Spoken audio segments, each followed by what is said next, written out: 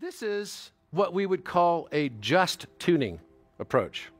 So just tuning says to us that the perfect fifth is 3/2 and the major third is 5/4. But when you play this scale in just tuning, it doesn't sound good. It sounds super out of tune. And so you have to add something called the Pythagorean comma to fix it, to make it sound like nice music. The other type of music that we use today is not just tuning, but it's called equal temperament tuning. Equal temperament tuning basically separates everything into like square root functions and then divides it equally across 12 positions. But does nature actually act perfectly like a cookie cutter separation cutting salami like this? Or does it actually have its own meandering way of doing things, right? More related to Fibonacci, for example.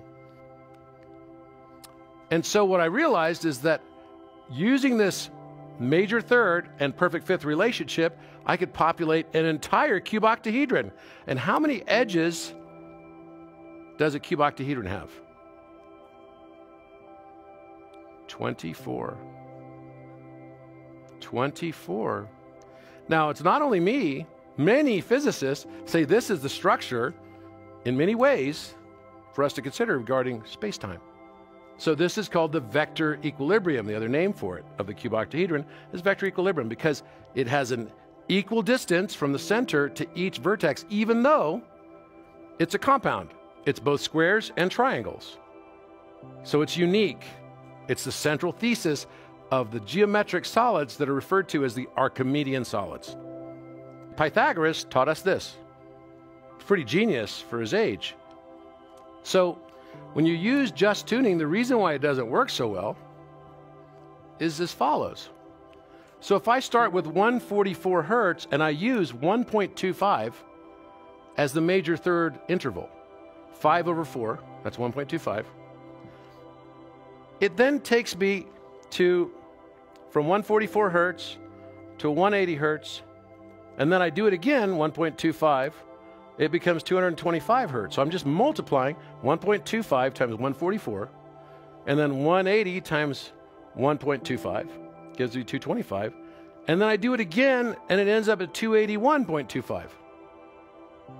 Now the problem is that I need to be able to get to this doubling of this octave from here to here, also through the perfect fifth.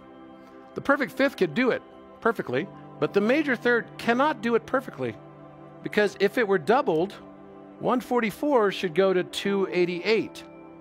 So we've got this gap here of, roughly 6.75 hertz that doesn't fit. So the octave's not doubling. How do we double the octave? This is the problem. If you continue this on, instead of going from 432 hertz, you'll end up at 843 hertz instead of 864 hertz. And you can see that this problem gets compounded the farther out you go. But Da Vinci purposely put this 126 number on here. The 126 is also conspicuously pointed out by this B, letter B, backwards, as if to point right to it. There's even a fold on the page. It's not a book page. And you got a 6 right here. Now, at the same time, Da Vinci was also writing in Codex Atlanticus this cube of Delos problem. Cube of Delos was a very, very famous problem. There are 3 ancient problems geometrically that needed to be solved by the geometers and polymaths. And these were squaring the circle with no measurements, doubling the cube, and trisecting the angle. These 3 problems were impossible problems. You can't do them without measurement. And there have even been proofs written in the late 19th century saying that they're absolutely impossible. But actually, remember, Da Vinci spent 10 years on this. Probably, arguably, one of the smartest people in the world, if not possibly ever. Why would he spend so long on this? Well, because he was doing a lot more than just trying to square a circle. He was trying to give us a gateway, a portal into a higher level consciousness. So the Senate had to meet several times. They're like, what do we do? What do we do? We don't know what to do. This lasted for 8 years. So they said to Plato, let's go talk to the Oracle of Delphi. We got to find out a solution to this problem. So the Oracle of Delphi said, here's the solution. You have to accurately double the cube that is the altar to Apollo in Delphi. This is the famous cube of Delos. All the architecture and everything they did had to be done just as God would do it in their minds, which God doesn't need to measure anything. It needs to all be performed through line intersections that are inherent. There's a beauty in this, right? So how much do you have to increase one side length of a cube in order for all side lengths then to then equal to a volume that is double? Because now we're talking the third power, right? Well, guess what the ratio is? 1.26. Now, using this information, which happens to be the cubed root of 2, another way of looking at 3 over 2.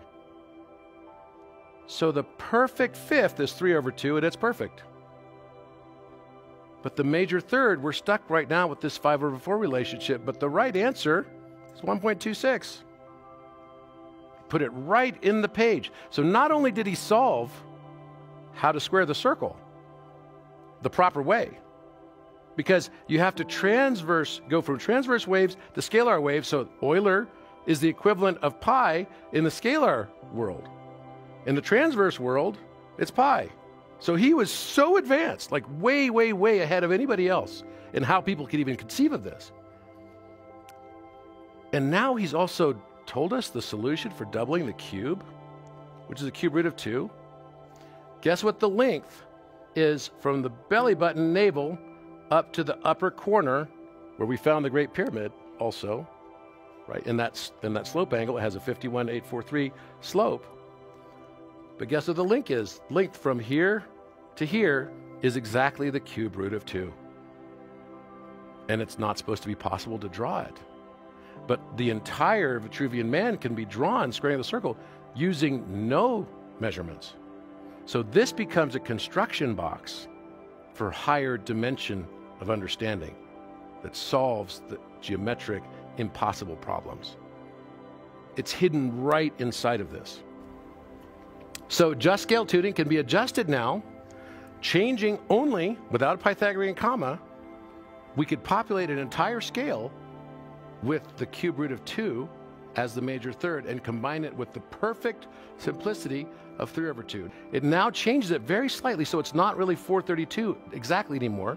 It now becomes 432.081216. But you notice that all these numbers sum to 9 every few digits.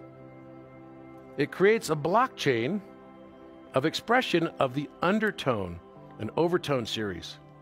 You know, when you listen to a choir sing in unison,